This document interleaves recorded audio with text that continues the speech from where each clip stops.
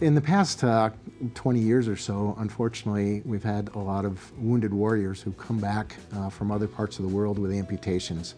So the Department of Defense has put a lot of research into better prosthetics and new techniques.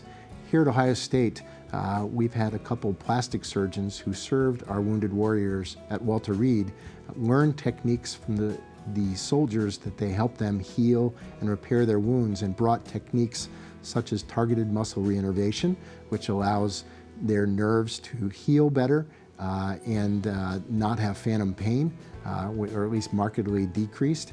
And then combining that with osseointegration that they also used in the soldiers.